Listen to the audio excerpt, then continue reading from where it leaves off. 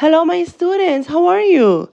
Today we're going to be talking about equivalent fractions. What are equivalent fractions? Equivalent means equal. When fractions are equivalent, they take up the same part of the same size wholes. For example, the fractions that we see in these two motors, they are equivalent. Let's see why. But first, let's review what we know about fractions. This is a whole pizza. We can cut the pizza in many slices. Like the first one, it was cut in 4 slices, and the second one, it was cut in 8 slices. As you know, each of these slices represent a unit fraction. And also, we can write fractions using this partition. For example, if we eat this slice of pizza, we can write a fraction of the pizza that we ate.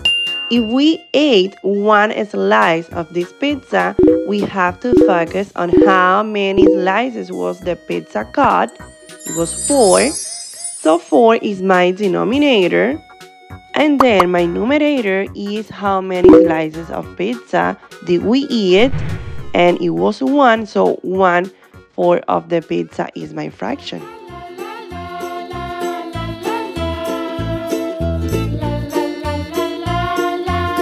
Now let's continue. We're going to know what are some fractions that are equal to 1/2. These two friends want to share a pizza. Each of them are going to get 1/2 of the pizza. But when we look at the pizzas, we notice that they are cut into 4 equal slices. So each half of the pizza is cut into 4 equal slices. Then we notice that these 4 equal slices becomes in half of the pizza. 1/2 of the pizza is the same as 4/8 of the pizza. Oh, they are equivalent fractions. 1/2 is equivalent to 4/8 because they take up the same amount of the pizza. Are these equivalent fractions? Do they take up the same amount? Yes, they are equivalent fractions. 1/2 is equivalent to 5/10, 4/8, and also 2/4. All these fractions are equivalent fractions because they take up the same amount in the fraction circle.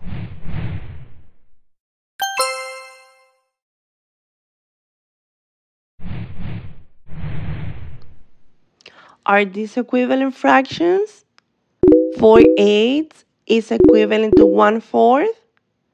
Do you see that they represent the same amount? Do you see that they take up the same amount in these motors? No, very good. They are not equivalent fractions. We're missing this space, so that they can be equivalent fractions. Very good.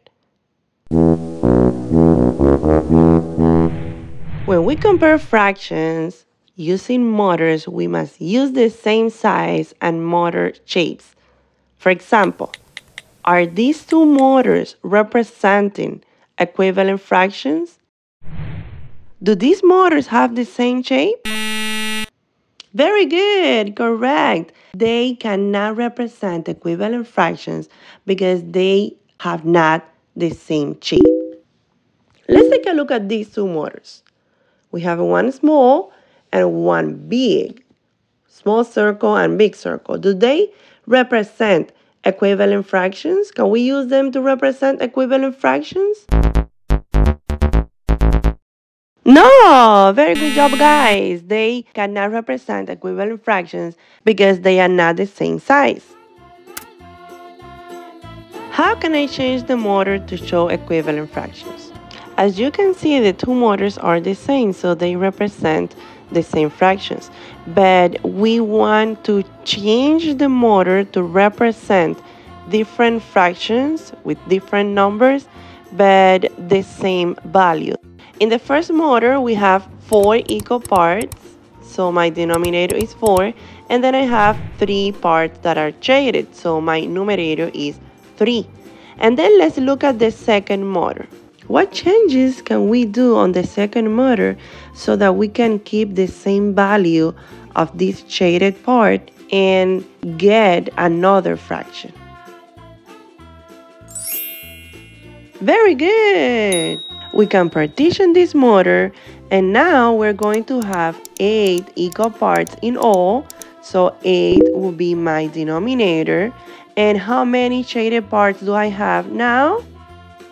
1, 2, 3, 4, 5, 6.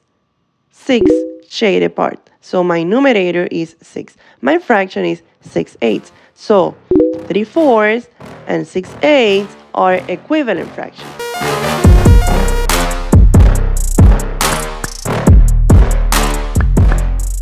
Okay, now we're going to draw motors to represent these two fractions and to know if they are equivalent fractions. 1/4, 4 is my denominator, so I need to do 4 equal parts, and 1 is my numerator, so only one part will be shaded.